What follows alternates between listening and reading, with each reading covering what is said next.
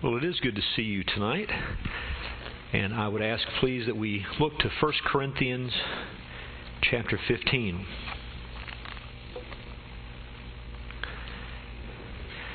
First Corinthians chapter 15.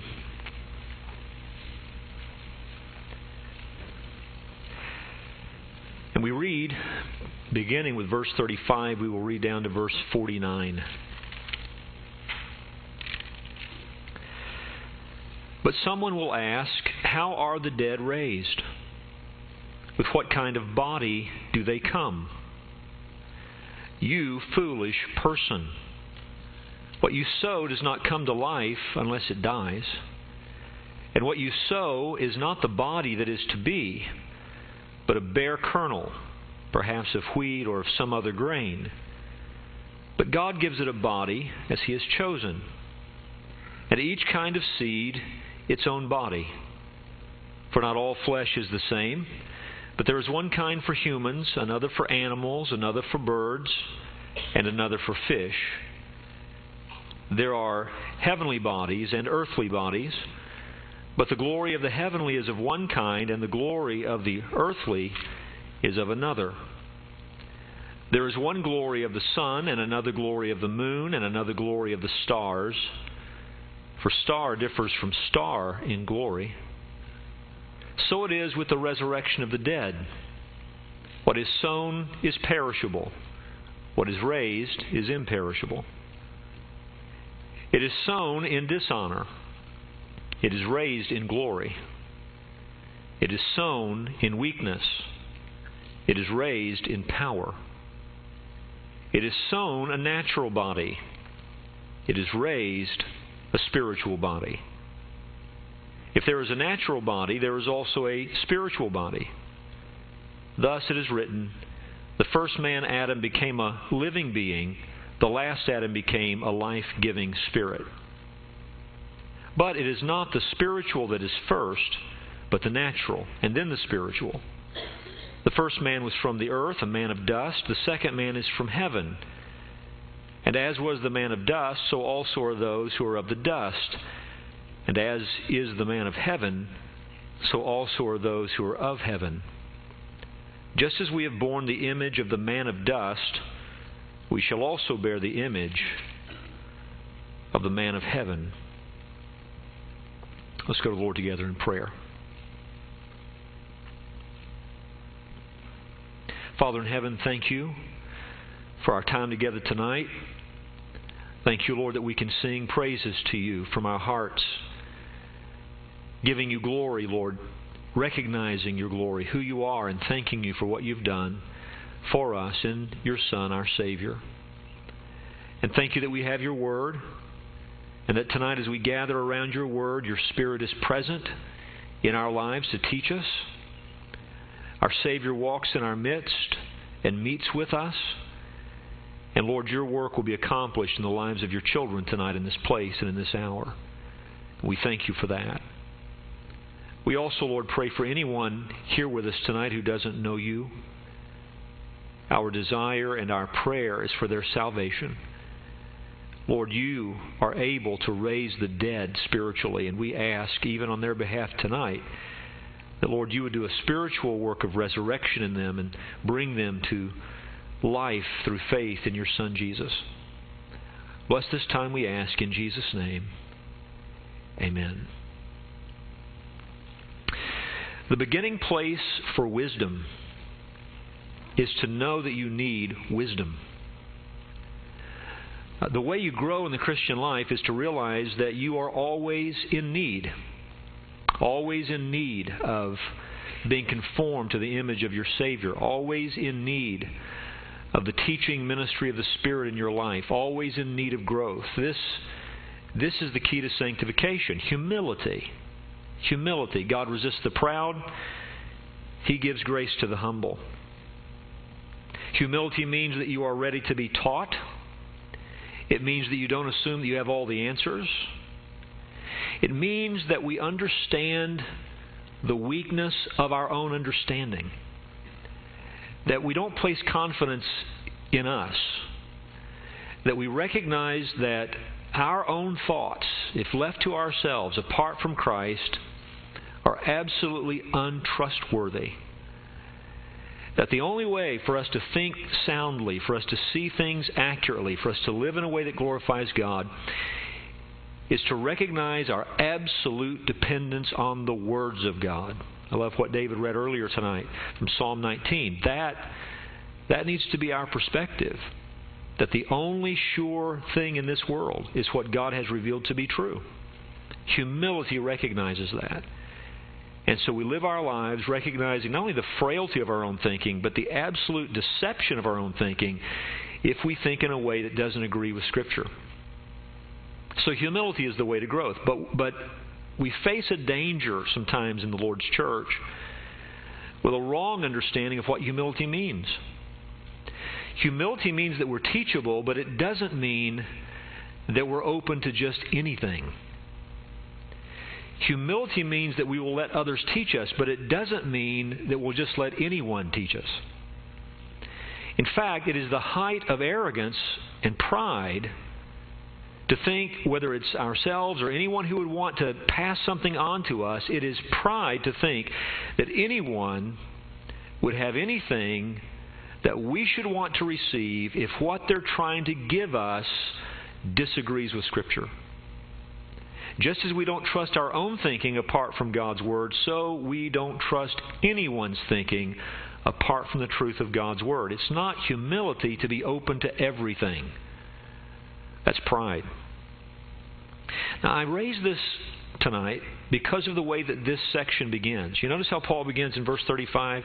He says, "But someone will ask, how are the dead raised? With what kind of body do they come?"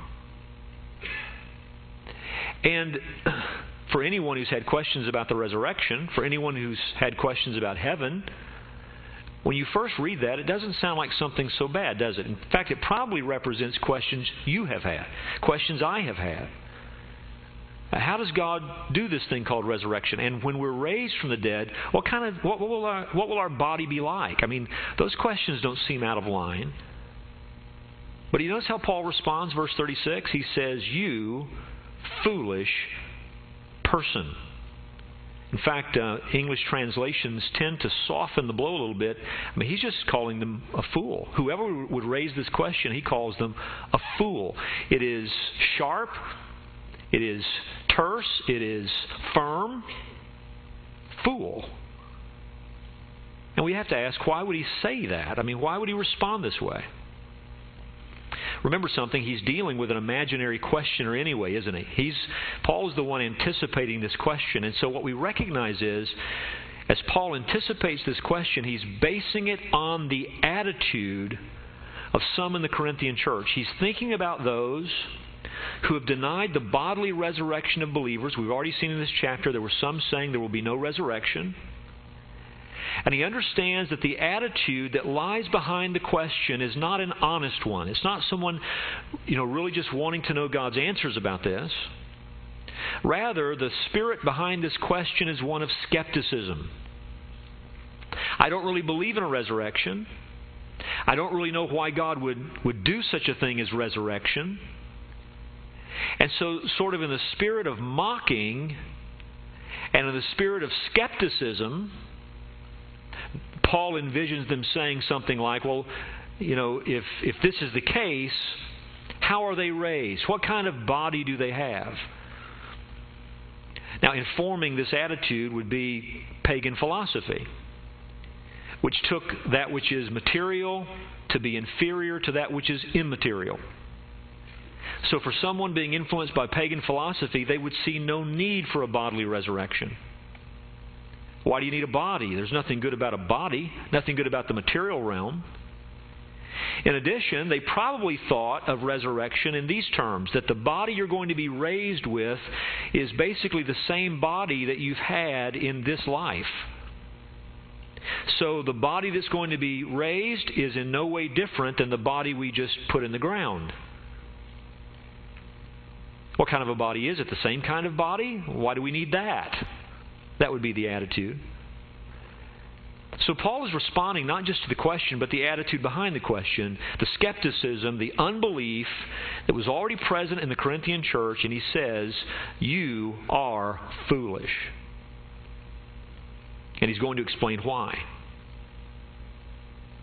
And in that way, Paul would not yield even for a moment to someone who's thinking, who's teaching, conflicted with what the Bible teaches about this subject. You see, if you think you are wise when you deny bodily resurrection, you are indeed a fool, because what you are holding to is contrary to what the Scriptures teach, and this is what he's about to demonstrate. And beloved, I would just say to us tonight, we've got to have the same attitude, that we recognize the only thing that's wise in this world is what the Bible says.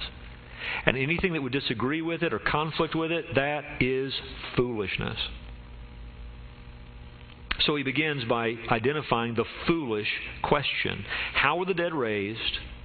With what kind of body do they come? You foolish person. By the way, we remember that there's something similar to this in the life of our Lord when he was here on the earth, right? Mark chapter 12, verse 18 is just one example of it. And Sadducees came to him who say that there is no resurrection. And they asked him a question saying, Teacher, Moses wrote for us that if a man's brother dies and leaves a wife, but leaves no child, the man must take the widow and raise up offspring for his brother. Right? The kinsman-redeemer concept. Well, they say there were 7 brothers. The first took a wife, and when he died, left no offspring. And the second took her and died, leaving no offspring. And the third likewise. And the 7 left no offspring. Last of all, the woman also died. So they're just introducing a hypothetical to Jesus. And then they think they have him. Verse 23, in the resurrection, since you believe in resurrection, Jesus, in the resurrection, when they rise again, whose wife will she be? For the 7 had her as a wife. Mocking him with the question, right? Trying to embarrass him, trying to make his view look foolish. Jesus said to them, is this not the reason you were wrong? Because you know neither the Scriptures nor the power of God? He just says to them, you're fools. You don't know the Word of God, and you don't know the power of God. Well, basically, folks, that's what Paul is saying right here in chapter 15. He's going to introduce some things, and he's saying to them in an extended fashion, you don't know the Word of God, and you have left out of the equation the power of God. Jesus went on to say this, for when they rise from the dead, they neither marry nor are given in marriage, but are like the angels in heaven. And as for the dead being raised, have you not read in the book of Moses, in the passage about the bush, how God spoke to him saying, I am the God of Abraham, and the God of Isaac, and the God of Jacob. Jesus picks up there on the present tense language that was used by God. I am the God of Abraham and Isaac and Jacob. So Jesus said this, he is not the God of the dead, but of the living. Right? Not I was the God of Abraham, but I am the God of Abraham and Isaac and Jacob. So the Corinthians who would ask this question of Paul, they would have considered themselves to be wise. They would have thought that they were open to some kind of higher knowledge and some kind of superior teaching that would make nonsense out of the resurrection, make it unnecessary. And Paul says, you are not wise as you imagine. You are not superior in your views. When you disagree with Scripture, you are foolish. That's what he's saying to them. But now he doesn't just call them foolish. In verses 36 through 41, he demonstrates their foolishness. He demonstrates the foolishness of the contention that resurrection doesn't make sense. Notice what he says in verse 36. You foolish person, what you sow does not come to life unless it dies. And by the way, it appears that in verse 36, you there is emphatic. When he says what you sow, it does not come to life unless it dies. Literally, you could read it, what you sow does not come to life unless it dies. You, what you sow. In other words, Paul is saying, you have the answer to your foolish question in your own hand. I want you to think about sowing and reaping. I want you to think about planting and harvesting. I want you to think about what happens when you sow seed. You have the answer in your own hand about resurrection if you'll just think about it. You, what you sow, does not come to life unless it dies. So here's the first thing Paul does. By the way, as we look at these verses, what he's doing is this. He's going to demonstrate how resurrection works through some analogies. And the first analogy he gives us has to do with seed. Let's read it all together and then we'll comment on it. You foolish person, what you sow does not come to life unless it dies. And what you sow is not the body that is to be, but a bare kernel, perhaps of wheat or of some other grain. But God gives it a body as He has chosen. And to each kind of seed, its own body. This is the first analogy, how planting operates. Now, he makes several points in this analogy, doesn't he? First of all, he makes the point that when you talk about planting and harvesting, death is necessary. Death must precede this new life. He says in verse 36, what you sow does not come to life unless it dies. It's a mystery, isn't it? You take a seed and you put it in the ground. And when you put it into the ground, notice he says it's bare. Verse 37, what you sow is not the body that is to be, but it's a bare kernel. Or you could even say it's naked. In this sense, there's nothing in that seed that gives you a picture of what it's about to become. I mean, it's just a seed. And it's absolutely bare in the sense that what its clothing is going to be after the process, it's not wearing yet. You can't see it. So you take this bare seed and you put it into the ground, and what happens to the seed? It dies. It disintegrates, in a sense. And out of that process comes new life. Out of the death of the seed comes the plant. It comes up out of the ground and begins to mature until it's fully what it was meant to be in seed form. What you sow does not come to life unless it dies, verse 37, and what you sow is not the body that is to be, but it's a bare kernel. Maybe you're talking about wheat or some other grain. But now notice the second thing he points out about this. But God gives it a body as He has chosen. That's powerful to my mind, and I don't want us to miss this, that when Paul looks at something like planting a seed and a plant coming up out of it, you notice he attributes that to God, doesn't he? This is not just happening by itself. This is not just nature operating on its own. When you put a seed in the ground and a plant comes up, it's a mystery. And the only thing that explains why putting that seed in the ground would result in wheat or some other grain, the only explanation for that is it's what God has chosen to do. It's a process that God put into existence and still carries on. It doesn't go on by itself. God is actively involved in the planting of seed and the plant that results afterwards. It ends up being what God has chosen for it to be. It ends up with the body that God has chosen for it. So death must precede the new life, and the process can only be explained by God's purpose and by God's power. But there's something else in this analogy. He says in verse 38, but God gives it a body as He has chosen, and to each kind of seed its own body.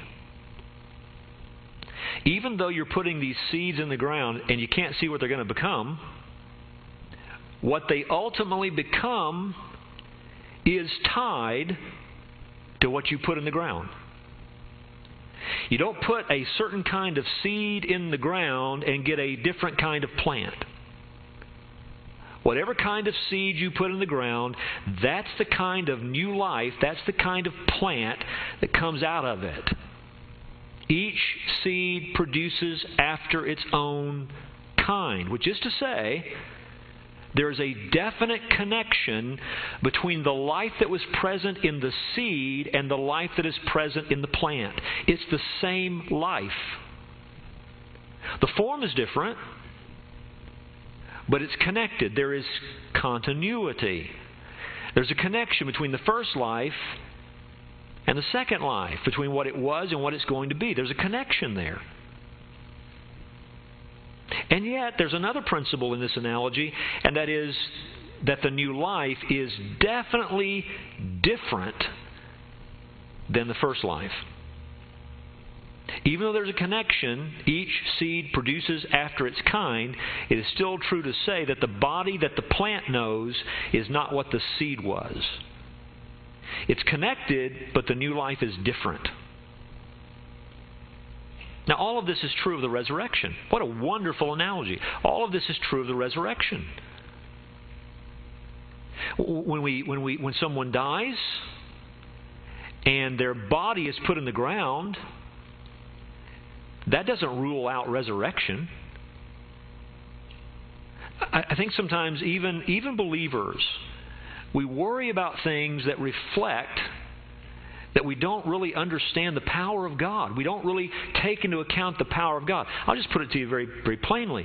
It is no problem for God, who spoke everything into existence, right? Everything came into being on nothing but the Word of God. It is no problem for God to take our bodies after they have been buried in the ground, after they have disintegrated, after there's been decay. It is no problem for God to reconstitute and transform those bodies. No problem at all.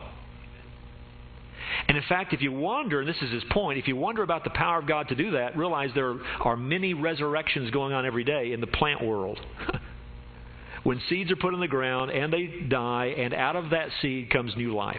If you want to see resurrection, just look at the plant world, and it's happening all the time. It's no problem for God. So death doesn't rule out resurrection. And if someone's body is exploded, or in some way their death is not what we would expect, and we wonder about the resurrection, we just don't understand the power of God. It's no problem for God. Death must precede the new life. That's true of the resurrection. The process of resurrection, what God does in resurrection, it's a mystery. It can only be explained by God's purpose, by God's power. There is continuity. Your present body will have a definite connection to your resurrection body. The first life is not completely disconnected from the next life. When Christ was raised from the dead and eyes were opened to be able to do so, they recognized Him, didn't they? They were able to recognize our Lord. They were able to recognize even the wounds in His hand and His side. There was a definite connection between the body that Jesus had before He was crucified and before He was put in a tomb, and the body that He had after He was raised from the dead. There was continuity, and yet, it is true to say, there was a major difference. When you look at Christ post-resurrection, all of a sudden, He's able to move places without any reference to time or distance. He's able to appear in a room without walking through the door. And yet He's able to be touched, and He's able to eat. He's able to demonstrate this is really, flesh. This is really a body. And yet He had these amazing capacities that would not be true of the natural body. So a connection to the first life, yet completely different in many ways. This is the first analogy that he uses to demonstrate their thinking is woefully underestimating what God has determined to do. But notice he moves to now a second analogy. The analogy of seed, that's the first one. The second one is the analogy of animate bodies. the bodies of people and the bodies of animals. Look at what he says, verse 38. But God gives it a body as He has chosen, and to each kind of seed its own body. Verse 39, for not all flesh is the same. But there is one kind for humans, another for animals, another for birds, and another for fish. Do animals have real bodies? Yes. Do fish have real bodies? Yes. Do birds have real bodies? Yes. Do we have real bodies? Yes. Are they the same? Absolutely not. Real bodies differ. Even in the natural realm, they differ. And we would not deny the real physical nature of various kinds of life. Even though each has its own unique flesh after its kind, according to God's will, it doesn't make any of them less real. Why would he use this analogy? Because he's wanting us to understand that the resurrection body is going to be a real physical body, even though its nature is going to be different than the body you have right now. But just because it's different doesn't mean it's less human. Just because it's different won't mean that it's less real. Even in the same way, in the natural realm right now, you have different kinds of bodies, but they're all real physical bodies. Now he moves to a third analogy, the analogy of inanimate bodies. Verse 40, there are heavenly bodies and earthly bodies. But the glory of the heavenly is of one kind, and the glory of the earthly is of another. There is one glory of the sun, and another glory of the moon, and another glory of the stars, for star differs from star in glory. God spoke everything that is into existence. It was all originally good. It all reflects His glory. But there's a real difference between Earth, planet Earth, and everything else that's out there. This planet is absolutely, perfectly designed for the life that exists on it. And there's a certain splendor to the earthly. Things that reflect the glory of God. The mountains and the valleys and the rivers and the oceans and all the things that belong to this planet that uniquely tell some kind of truth and some kind of story about the nature and character of God. But in the same way, there are bodies in the heavens that also have their own splendor. Just because the splendor or the glory of the earthly is different from the glory of the heavenly doesn't make it any less a real entity. The bodies in heaven are as real as the earth itself, though the glory differs. And by the way, even when you talk about bodies existing in the same realm, in the heavenlies, there's a different glory from one to the other. The sun is not the same as the moon, and the moon is not the same as the stars. There's variety in the realm of the bodies, even though they're different in terms of the realm that they are designed for. These bodies are designed, these current bodies we have are designed for this current earthly existence that we have. The resurrection body will be designed for a different kind of existence. For a supernatural existence. For a new heavens and a new earth. For heaven. And so the bodies will be different because they'll be designed for a different realm. For a different kind of existence. They will differ in terms of splendor. They will differ in terms of glory from these bodies. And yet there'll still be continuity even though there's variety. Continuity even though there's a real difference in terms of glory. The first analogy he uses, the seed, his emphasis is on mystery and continuity. The second analogy, animate bodies, the emphasis is on variety, different kinds of flesh, but it's all really flesh. The third analogy of inanimate bodies, the emphasis is on contrasting glory And yet it's all really a physical existence.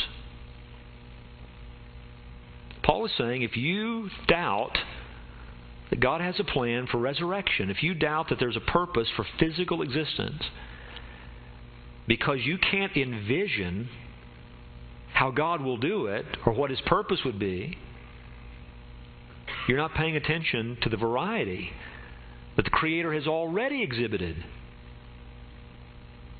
And you're not paying attention to the Scriptures either. As he comes to verse 42, he demonstrates that as he begins to apply this. He applies these analogies beginning in verse 42. He says, so it is with the resurrection of the dead. Now he's taken these three analogies and he says, now this is what the resurrection of the dead is like.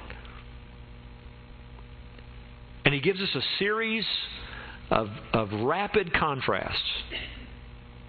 Nail this down, count on this. When you think about your future, believer, this is what your future is going to be like. We don't know yet what we're going to be. It's not yet appeared. We know this. When we see Jesus, we're going to be like Him. But these elements He's about to describe will make up what it means to be like Christ. These elements will make up the kind of existence we're going to have in the eternity to come. What are we going to be like? Well, what is sown, notice he's still applying now this seed analogy, right? What we have sown is perishable.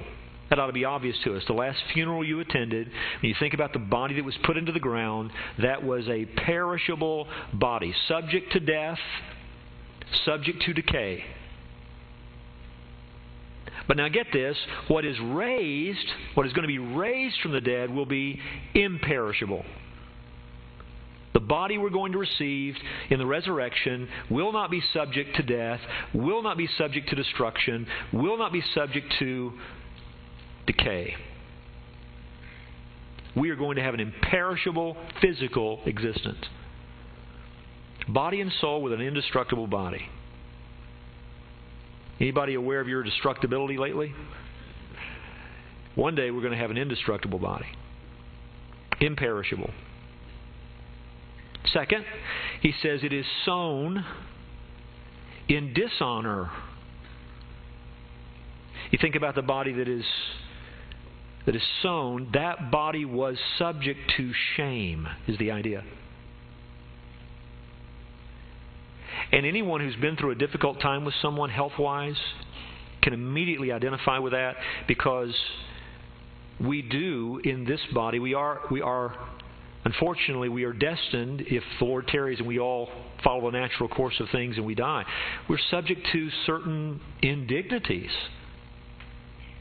due to the fact that these bodies have been affected by the fall. And in fact, every act of sin we commit in the body makes a connection with something that is dishonorable, that is shameful. These bodies are subject to dishonor. But here's the good news. The body you're going to receive is going to be raised in glory. That is, you will have full capacity to glorify the one who gave you life. We recognize, don't we, that even though we've been redeemed, we still function every day because of the fall and its effect on our physical nature. We still function every day at a diminished capacity to glorify God. How many can identify with the statement, the spirit is willing but the flesh is weak? We want to think in the highest way possible, in the most God-glorifying way possible, but we struggle. Have you ever known a struggle in your prayer life? Have you ever known a struggle in your desires for the Word of God, your desires for worship? In the deepest part of your heart, you long for these things, and yet we must admit at times it is a struggle. But one day, we're going to have a physical nature that matches the new us. and our capacities to love God, to obey God, to worship God, to enjoy God will be functioning at the maximum all the time. It's going to be raised in glory. A glorious body. Not one subject to dishonor or shame anymore. Notice the third thing he says. It is sown in weakness. It is raised in power. Weakness. All the frailties we've just mentioned. The weakness of the body. Subject to sickness. Subject to injury. Subject to infection. Subject to death. The flesh is weak. But one day, when we receive our new body, all that this means, and we can't conceive of all that it means, but it's going to be raised in power.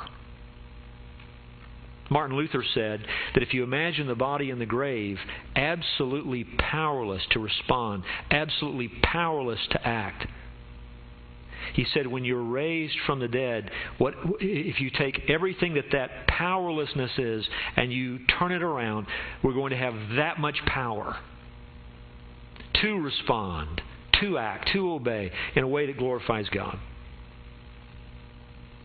No more weakness. Verse 44, he says this, it is sown a natural body, it is raised a spiritual body. If there is a natural body, there is also a spiritual body. Now, you need to note the word body there, because he's not saying you have something physical and then something immaterial. That's not what he means by spiritual body. You've got to remember something. The Corinthians, and this is something we've already seen if you've been with us throughout 1 Corinthians, they thought of themselves as pneumatikos, which is to say spiritual. We are spiritual. And they functioned with an over-realized eschatology. They thought, in some sense, they were already living kingdom life. They had already arrived.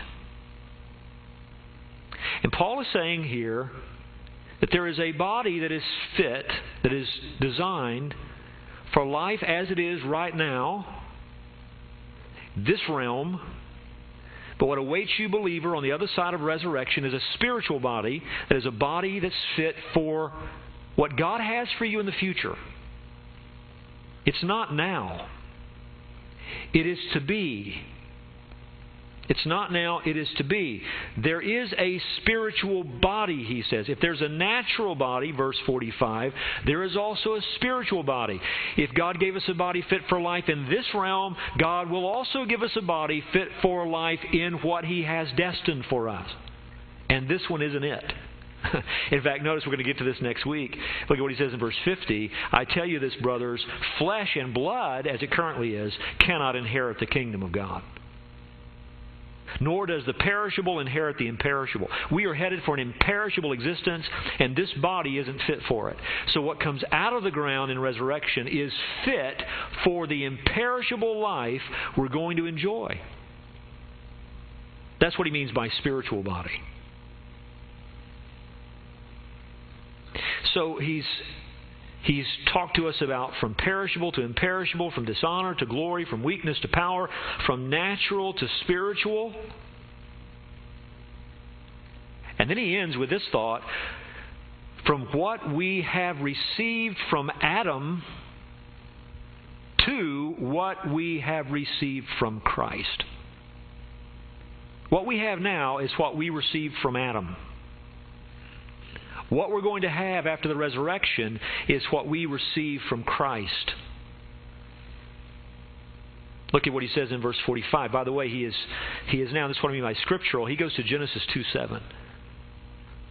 In fact, keep your Bible marker here because I want you to see this. We'll come right back. Go to Genesis chapter 2. And this is where he's taking this next statement from. Genesis chapter 2.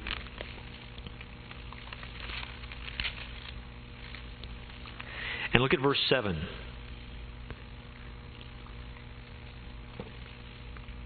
Now Paul, under inspiration, by the Spirit's guidance, he is going to not only quote this text, he's going to interpret it. And you'll notice some additional words that he adds in 1 Corinthians 15. For instance, Adam is not found here. But notice what he's going to do with it. Look at verse 7.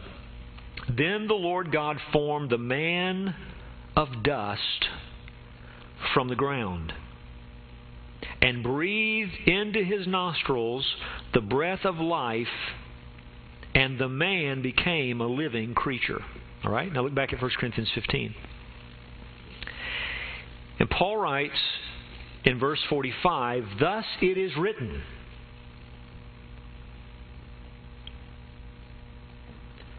the first man, Adam, became a living being." He became literally a living suke. He became a living soul.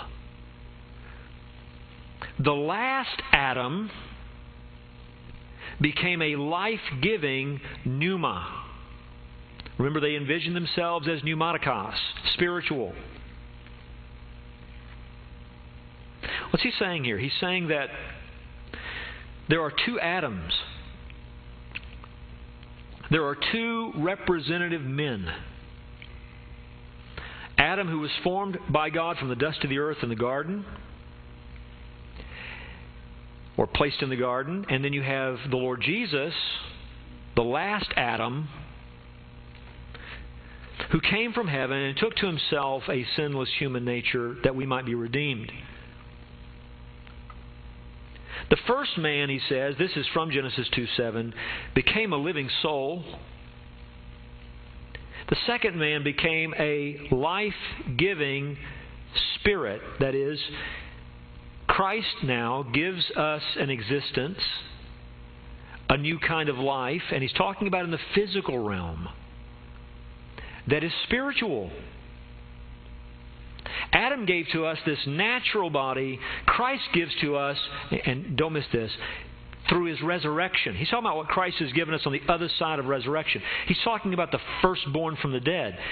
Christ has given us a physical existence that is spiritual in nature.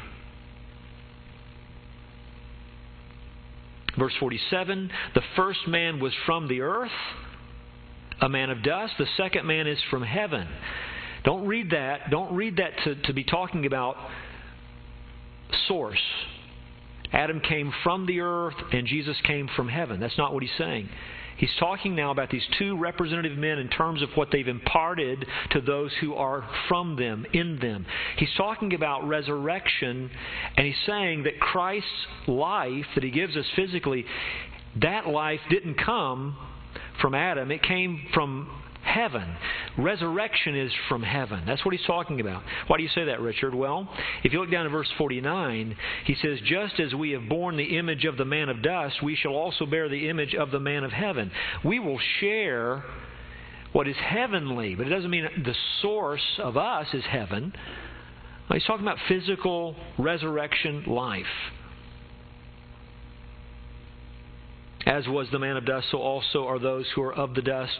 And as is the man of heaven, so also are those who are of heaven. You see that? Who are of heaven. That doesn't mean we came from heaven. No, of heaven in the sense that we share this life, this heavenly life. He's saying this, if you surely, certainly, shared the nature, the physical nature of Adam, the first Adam, and we all did, know this, believer, you will certainly share the physical nature of the last Adam, the man who has saved you from your sins. As was, verse 48, the man of dust, so also are those who are of the dust. That's all of us. We all share that nature. And as is the man of heaven, so also are those who are of heaven. Just as we have borne the image of the man of dust, we shall also bear the image of the man of heaven. You will. Now let me add this, and we're going to be done. Do you see there where it says, we shall? You may even have a note in your Bible there. There are some manuscripts that have this, let us also bear the image of the man of heaven. And those are probably the best manuscripts that read that way. It may indeed be the original. And if that is the case, this is actually a powerful message to the Corinthians. And what Paul would be saying is this: you don't yet share that image completely. There's something out ahead of you. You think you've arrived, but you need to be exhorted in light of your future to grow right now in taking on the character and the image of Christ, whose image one day you will be completely conformed to through resurrection. Live in light of your future, is what he would be saying. Live in light of your future. If this is not what he's saying, if he's saying we shall also bear the image, he's just nailing down the certainty of it. Just as you've shared in Adam's nature, so you will share in the firstborn from the dead's nature. The last Adam, the Lord Jesus Christ. The nature, the physical nature that he had post-resurrection. Now I want to ask you as we close. Are you excited about your future? Do you understand what we're being taught here? Do you understand what we're being told here? That we ought to be living in light of something that is as real as what we know right now in this realm. It's going to be different, but it's not going to be completely disconnected from right now. The body you have right now will be the body that you will have in the future, but it will be transformed. It will be changed, just like the seed is transformed in its new form of life. This means that for the believer, death is not something to be feared. Christ took upon himself the sting of death, that we don't have to fear death. To be absent from the body is to be present with the Lord. But even that is not the end of the story. For one day, when Christ returns, we will all have a physical nature that matches the new us. One that is fit for a supernatural, imperishable, everlasting existence. That you just get a glimpse of when you look at what was true of the Lord Jesus after his resurrection. Just a glimpse of it.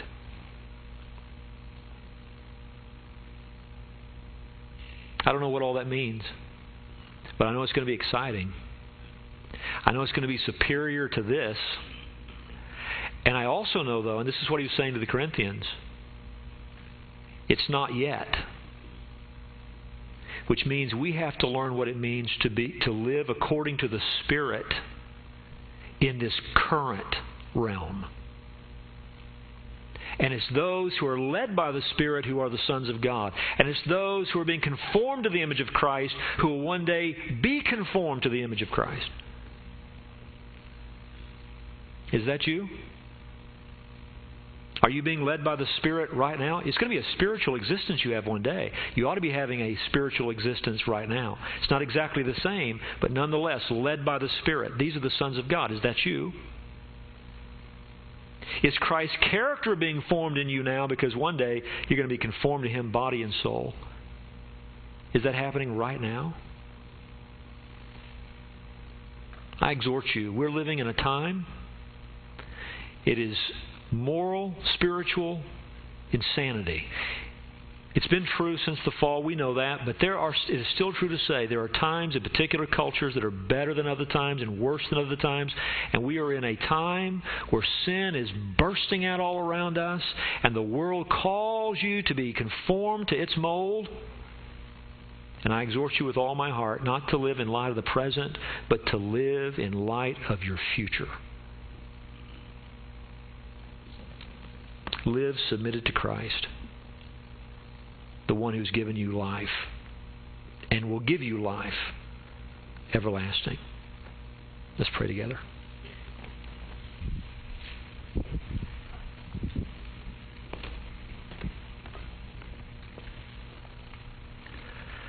Father, Father in heaven, we rejoice in light of the future that you have declared to us in your word. We thank you for our Savior, who conquered death and the grave, whom you raised from the dead. He is the last Adam. He is our head. And we thank you, Lord, as amazing as it is to us, that you have given us our inheritance in Him. And what is true of Him right now will be true of us one day in terms of what you've chosen to impart to us through Him. Lord, one day we look forward to a new physical existence that will match the work that you've done in our soul. Lord, we can't even begin to envision what our future is, but I pray that you would help us to live in light of it, in the hope of resurrection, in the hope of eternal life, that we would live our lives now refusing sin in all of its forms, knowing that it's deceptive and destructive. It is the great lie, and we can know the joy that is everlasting at your right hand. We can know it in our souls even now as we're led by your Spirit. Father, lead us in that way, and help us to exhort each other all the more as we see the day approaching.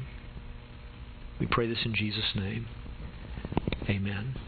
Let's stand together. We'll be dismissed with song.